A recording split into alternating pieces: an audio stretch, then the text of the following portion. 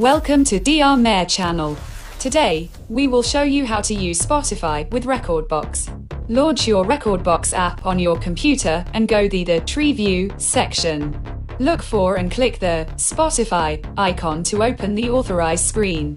Tap the Login button to log into your Spotify Premium account. Click the Agree button to allow Rekordbox to access your account information. It will automatically load Spotify library to Rekorbox. Now, you can browse your Spotify library and find favorite songs that you'd like to mix.